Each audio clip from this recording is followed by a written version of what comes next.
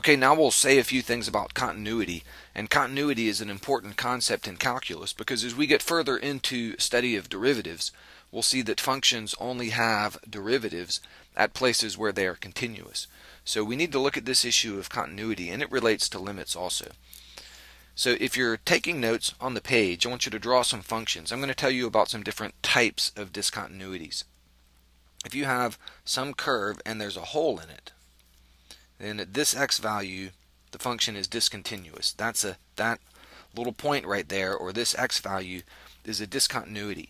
And this is what we call a removable discontinuity.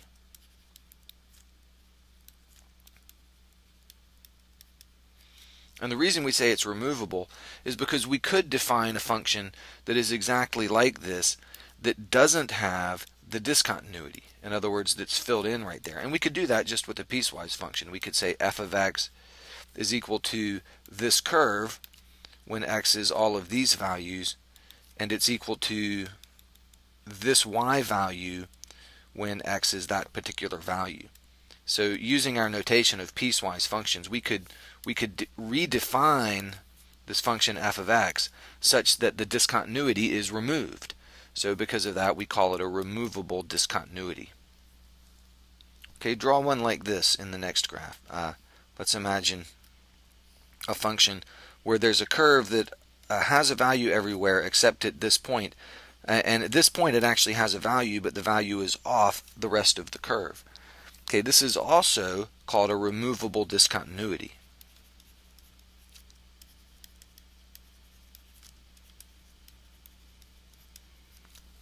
And that's because, once again, we could define the function to be this function for all of these values of x, and set up our piecewise function notation, and then define it to have this value, this y value, for that value of x. So in other words, we could redefine the value of the function at that particular x value in such a way that the discontinuity is removed. So again, we call that a removable discontinuity. On the next graph, draw a picture like this.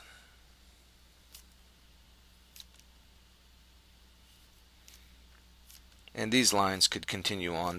These lines could continue on in all of these cases. Now here, at this particular x value, if we're moving from left to right, at this particular x value, the y value abruptly changes. So this is called a step or a jump discontinuity.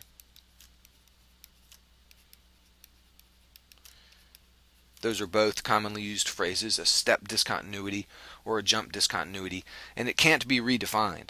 The function has a value at this x value, and you can see that the value of the function is right here, because that point on the graph is filled in, not drawn with an open circle. If we redefined the value of the function so that this point were filled in, then the function would have this y value and not this one.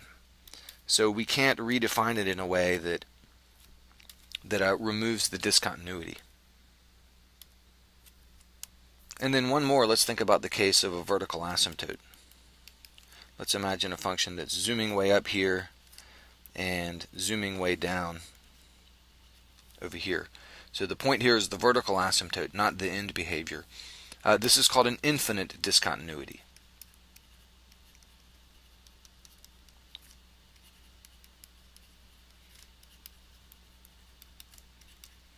The value of the function heads toward infinity, either positive or negative.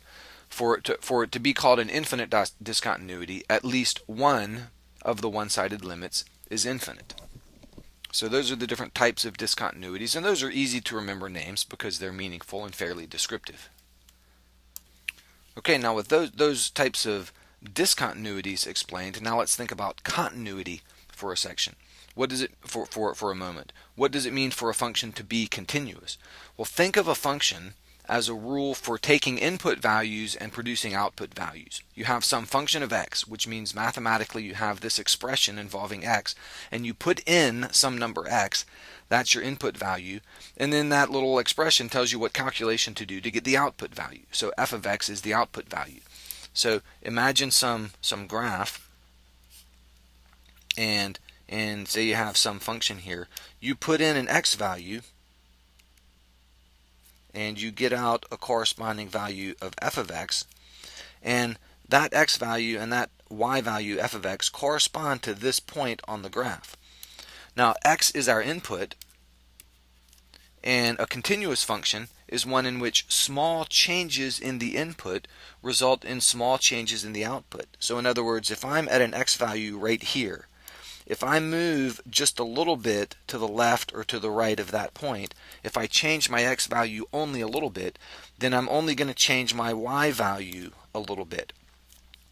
And if I take that amount that I'm changing the x value and make it really, really small, then the amount that the y value changes is also getting really, really small. And I can make that change in y as small as I want it to be just by making the change in x sufficiently small. So I'll write this in the notes here. In these terms, a continuous function is one in which small changes in the input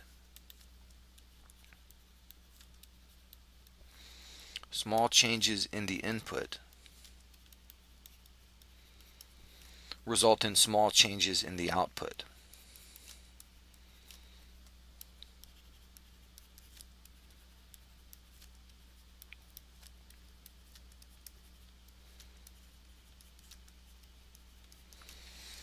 And you can see that would not be the case if there were a discontinuity there. If there were a step discontinuity right here, I'm going to erase this and draw the case of a step discontinuity, and you'll see that this is not the case. So if you have a step discontinuity, and say you're talking about this x value, and it corresponds to this y value here, and notice if I move from this x point, if I make a tiny little change, incredibly tiny little change, I don't get an incredibly tiny change in y. The value of the function jumps up on a large scale, relatively speaking. That can happen if there is a discontinuity there. If the function is continuous, that will never happen. If it's a continuous function at any point, or at any point where it is continuous, a small change in the input will result in a small change in the output. Okay, and then there's another way to think about continuity that I think is worth mentioning. An intuitive way to describe continuity is by saying a continuous function is one that can be drawn without lifting the pencil from the paper. So write that in your notes, one that can be drawn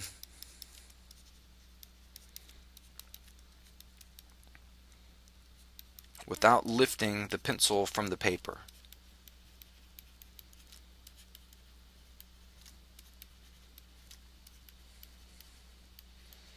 And you can see again, if you look at this picture right up here, this is not the case for a function that is discontinuous.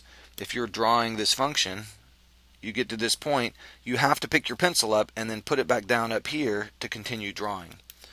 If it were continuous, you could draw it without lifting the pencil from the paper.